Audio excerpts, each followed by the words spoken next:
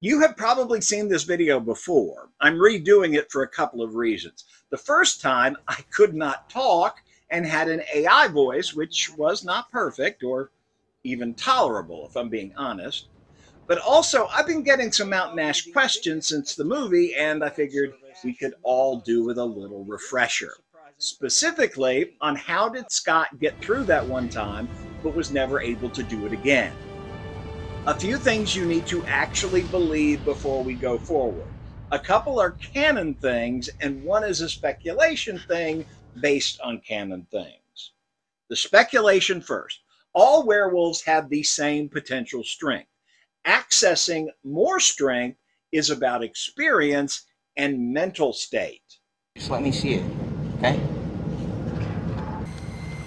That mental state will affect access to supernatural strength and healing is strictly canonical. They showed us that repeatedly. The third thing is the hardest for people to understand for some reason.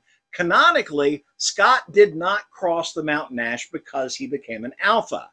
He became an alpha because he crossed the Mountain Ash. With that in mind, let's head back to season 3 and that big scene with Scott.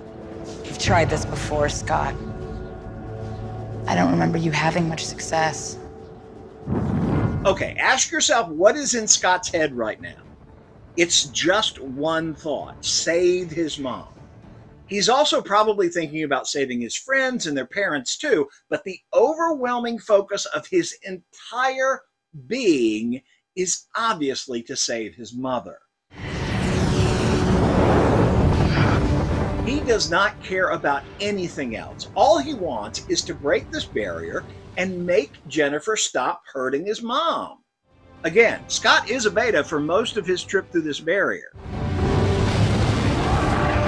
Take a look at that again.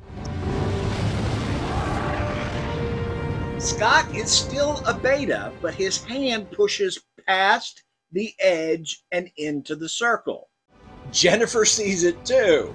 Scott should not be able to do what he just did. Deaton says Scott reached alpha status through strength of character, virtue, and sheer force of will. This further supports that connection between a werewolf's mental state and their abilities. It's all connected.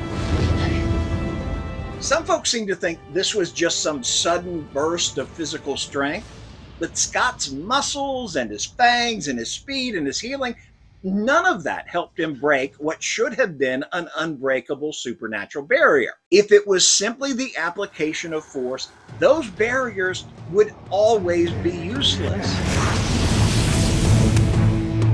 It wasn't physical strength. It was focused willpower. Scott's overwhelming desire to save his mother focused every aspect of his being into a single task. This is also why he could never do it again.